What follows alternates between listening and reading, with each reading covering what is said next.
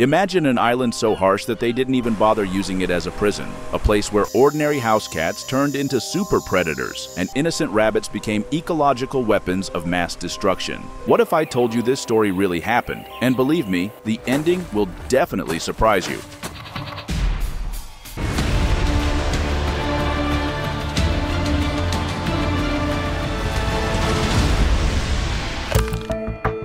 This is Macquarie Island, an uninhabited piece of land covering 49 square miles, lost between Australia and Antarctica. It was discovered in 1810, and conditions there proved so brutal that authorities even abandoned the idea of creating a penal colony there.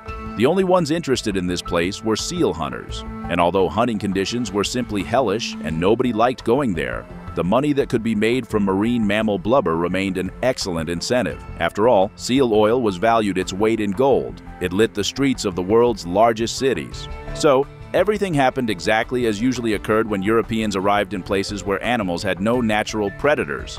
By 1919, seals were on the brink of complete extinction, and with them, penguins were disappearing. Hunting was ruthless, not only of mammals, but birds as well.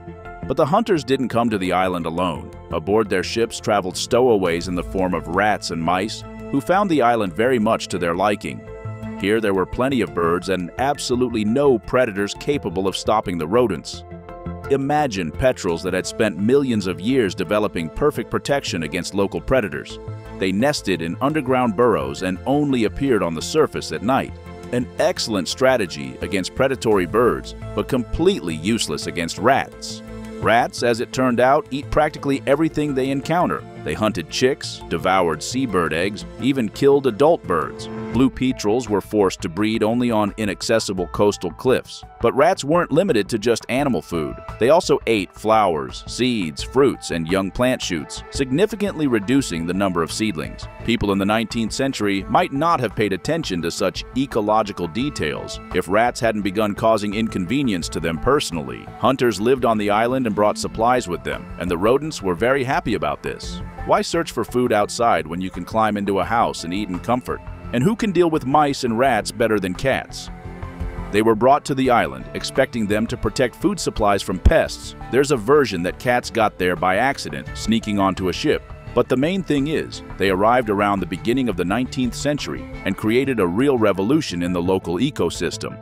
About 60 years later, rabbits appeared on the island, as part of the maritime tradition of leaving animals on islands for hypothetical shipwreck victims.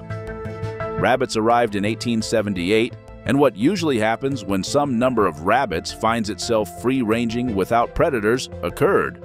Rabbits began multiplying like rabbits. They ate the vegetation that hid and protected albatross nests, making the birds vulnerable to squaw attacks. Rabbits eat as actively as they reproduce, that is, very much. Green slopes turned into bare earth. Instead of usual vegetation, a weed called Poa annua appeared. Bare patches became like neatly trimmed golf courses. Rabbits led to serious soil erosion and cliff collapses, destroying seabird nests. They ate not only leaves, but also flowers, sprouts, and root systems, leading to the final death of plants. In September 2006, a major landslide occurred in Lusitania Bay, covering about 5,400 square feet, which partially destroyed an important penguin colony. Meanwhile, cats hunted rats, but when rabbits appeared, much easier prey, the predators pounced on them with doubled force. From such a luxurious diet, cat numbers began growing rapidly, but rabbits weren't falling behind either. By 1968, the rabbit population exceeded 100,000 individuals. In an attempt to destroy the rabbits, authorities introduced the deadly myxomatosis virus in the late 60s. The strategy worked. By the 80s, the population had shrunk to fewer than 20,000 individuals. But cats, having lost their main food source, switched to seabirds and began killing 60,000 birds per year. Scientists had sounded the alarm back in the 50s, but real action began only several decades later. Starting in 1985, cat extermination began through shooting. By June 2000, the last of almost 2,500 cats had been killed.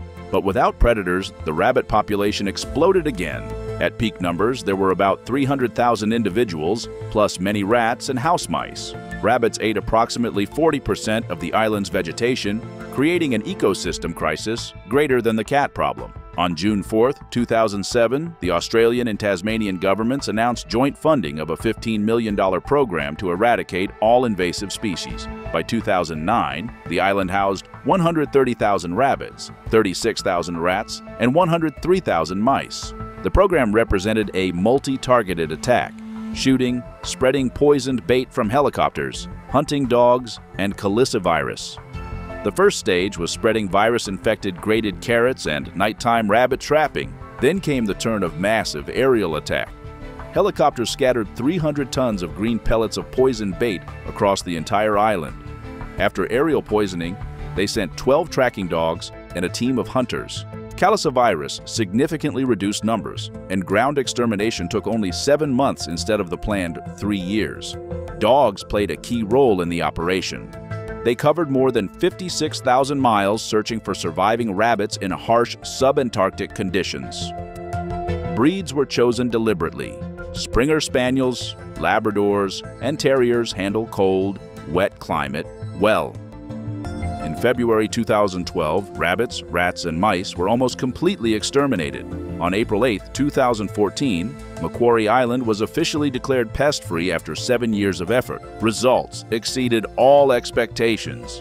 Many bird species populations began recovering almost immediately. The white-headed petrel, close to extinction in 2001, showed significant growth. The southern gray petrel and blue petrel, extinct since the 1900s, returned and are increasing by 10% annually.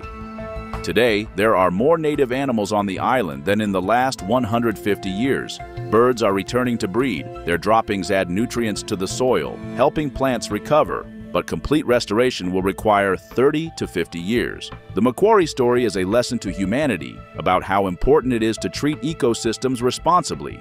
After all, attempts to fix the situation for a long time only made it worse. Until next time.